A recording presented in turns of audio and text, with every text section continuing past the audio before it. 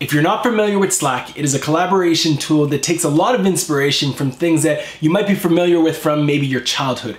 ICQ, MSN, any type of chat experience that you would have experienced back in the day.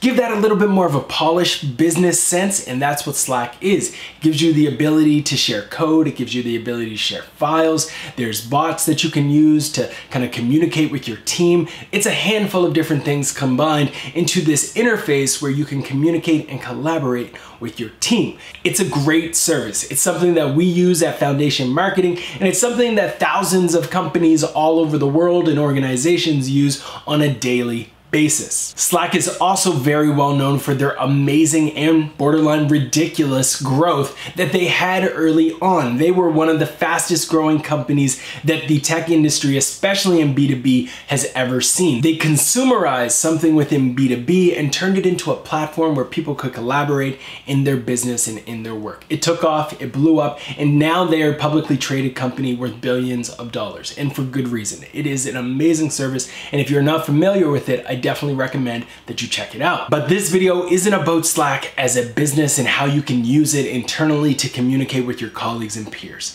This video is about how you can use Slack in a few unorthodox ways but drive meaningful results for your business. There are 4 key ways that you can use Slack that a lot of people overlook and that a lot of people don't quite understand. The first way that you can use Slack to drive results for your business is from a marketing lens. What do I mean by that? Did you know that today, right now, across the world, there are hundreds, maybe thousands of communities running on Slack that are specifically dedicated to niche interests. There are people on Slack talking about things like football. There are people on Slack who are talking about things like soccer, sales, e-commerce, email marketing, video content. Some people on Slack are even talking about comic books. That is how broad it gets when you get into the community element of Slack. There are tons of communities all over the world where people are gathering to have discussions the same way that companies do about their products and their solutions, their services,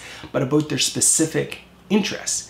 These communities aren't accessible to the public. You have to be a member of them to join. And what that means to you as a marketer is if you can research and identify communities where your audience is spending time, you can join these Slack communities, add value to them when you're publishing new content, add value to them when they're asking questions, and you can become a part of that community even closer and drive those people who are clearly passionate about a specific topic to your site, to your product, to your service, and to your solution, and drive traffic from people who you know you want to reach. The second untapped opportunity for businesses when it comes to Slack is to create a community that is dedicated to your existing customers. Or maybe it's a community that is dedicated to your top customers, the people who you are most connected to, the people who provide you with the most value, that pay the most, that are on the highest tier of pricing.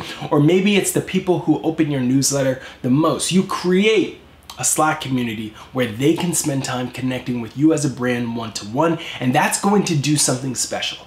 It's going to build a closer connection, and that connection is going to increase the likelihood of you retaining them as a client long-term because they feel like they are closer to you. They feel like you are one with them as a business owner, as an entrepreneur, as a marketer, as a strategist, whatever it is their job is. They will feel closer to you because when they open up Slack in their company, in their organization, they will have the ability to, with a click of a mouse, actually go off and consume the content that your company is providing them in that Slack community as a whole. The third opportunity is a remix and a blend of both of those first two.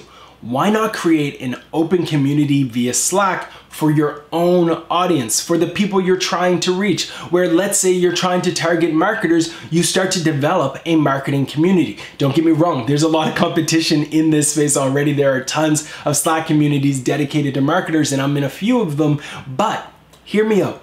If you have a niche audience and you can attract all of the people who are in that space to join a Slack community where you can consistently add value, where maybe you hire a community manager who is spending less time on Twitter trying to reach the masses and more time in this Slack community going one-to-one, building relationships with people, going into this community and hosting an Ask Me Anything campaign where you're inviting external experts and they can get exclusive access to this content solely from this community. If you can do that for your industry and your space, that will differentiate you from your competition. Sure, a lot of times right now I see companies doing this with internal platforms and internal portals that they've developed for their clients. Sometimes they're even just hosting internal events. Imagine though, that you are able to do that for a relatively low cost because you don't have to build your own platform. You can use Slack to have that same experience. You don't have to fly teams out to have that one-to-one connection. You can have that experience directly in a Slack community. Consider building a Slack community that is dedicated and tailored to the audience that you're trying to reach, invite them to join, facilitate that conversation, facilitate that community, and add value to them on a regular basis, and it will help you differentiate yourself from everyone else in the market. And the fourth way of leveraging Slack in a more unorthodox way is to join these communities with intent. What I mean by that is do a little bit of research around who's in the various communities, who's actually taking part in the communities, who's the host of these communities, how many people are in these communities. And then once you join, don't be afraid to slide in the DM of some of the people who are influential, who you could do business with, people who you would like to partner with, people who you've been trying to connect with, but haven't been able to via email. You see, Slack is still something that is relatively new, and when people get a message via Slack, they're very likely to open that message and see what it's all about. If you can go into these communities, and I'm not saying that you spam the entire list, but if you go into these communities and you start to identify, okay, I want to talk to this person, I want to talk to this person, I want to talk to that person.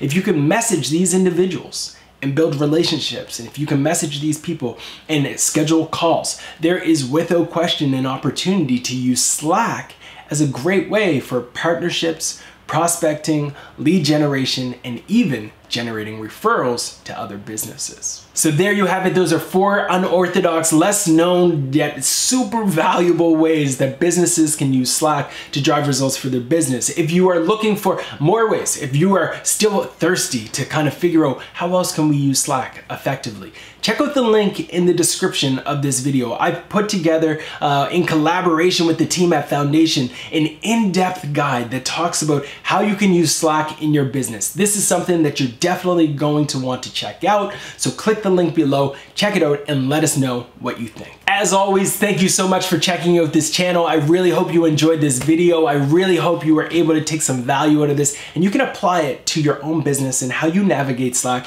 in the months to come. If you want more content like this, don't forget to check out rawsimmonds.com, the only place where I'm constantly delivering content that will help you generate more leads and as a result, live more life. See you next time.